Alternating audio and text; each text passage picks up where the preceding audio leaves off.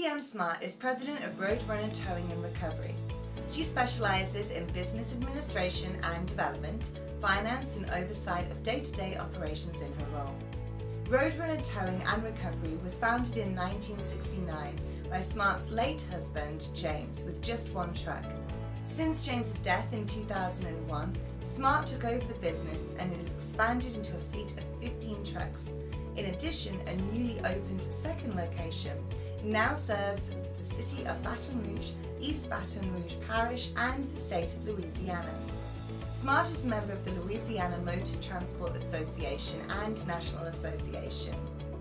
Smart is a member of Louisiana Motor Transport Association and National Association of Professional Women, which recognised her as a member of the VIP Woman of the Year Circle.